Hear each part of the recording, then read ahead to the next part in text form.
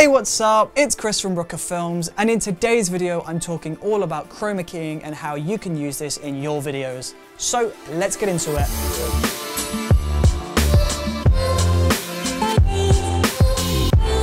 Chroma key is basically the process of removing a specific color from a frame and revealing a layer behind that video. Let me show you a quick example. So let's say we've got video playing and we've just done some chroma key on that.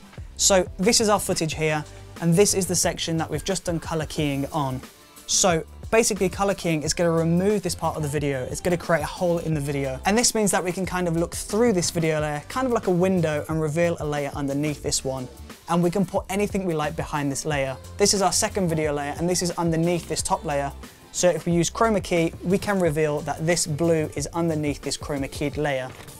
Make sense? Now, chroma keying uses green screens and blue screens to remove those colors, and we'll typically see these green and blue screens on the news and the weather. So why do we use green and blue when we're doing chroma key? Well, it's because we're pulling a specific color out of the video, and green and blue is the furthest away from skin tone. If we were to use a red or an orange screen, for example, parts of the skin will start to disappear and bleed through that top video layer, and you'll start to see the layer behind that video layer on the skin and the body.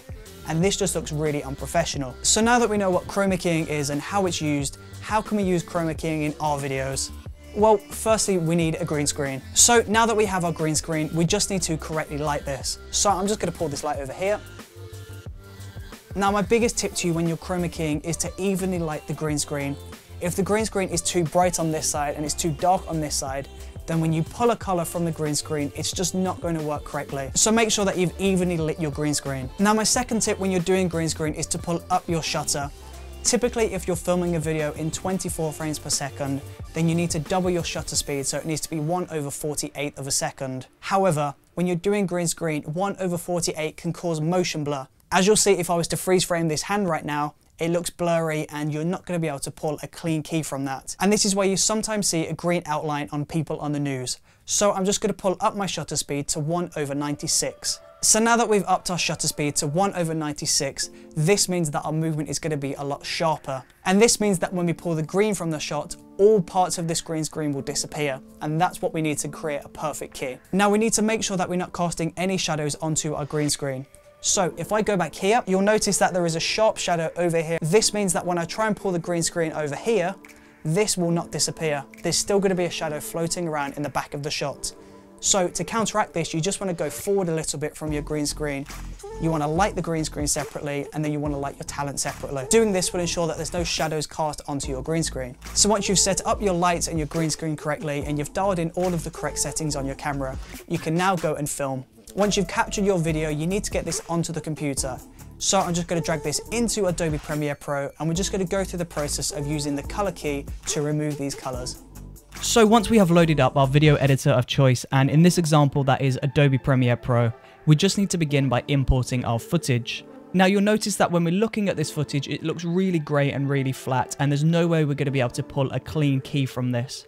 So we're just going to go through and we're just going to do a really basic color correction to begin with. So I'm going to use Lumetri color to add a lot on top of this footage. I'm going to add fast color corrector to pull up the saturation. And then I'm just going to use levels just to adjust the brightness of this footage. Now once we're happy with the colors, we can go through and we can remove the green from this shot. So to do this, we want to go over to the effects tab and we want to search for color key. Now this is spelt the American way, so if you're searching for color with a U in it, it won't show up. So make sure you search for color without the U, so that's C-O-L-O-R key.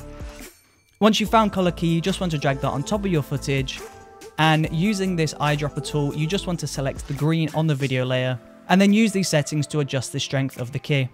Now this will take a little bit of work to get this perfect, but take your time and make sure that this is done correctly. Once you're satisfied with the key though, we can now pull this video layer up onto one of the higher video tracks, so we can pull this up to video layer 2, and we can add a video below this layer. So now when we watch this back, you'll notice that the video is playing where the green used to be, and I myself am on top of that video layer. And that is the basics of chroma keying in Adobe Premiere Pro. If you enjoyed watching this video, then please do let me know in the comment section below. And don't forget to subscribe if you would like to see more videos like this one in the future. Thank you ever so much for watching this video. I really do truly appreciate it. I hope you're having the most incredible day today. I will see you next time. Thank you for watching.